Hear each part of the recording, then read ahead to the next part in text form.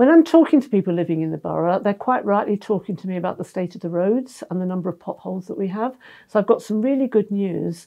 We've looked at all the roads, we've looked at where the main problems are, and we've decided that in quite a few roads, rather than filling in the potholes, we're actually going to resurface the road, because that will mean that we've got a longer lasting, more sustainable solution rather than just trying to patch up the road. We don't have enough funds in order to resurface every single road in the borough, so we are putting more money into the budget to ensure that we can fix some of the potholes as well.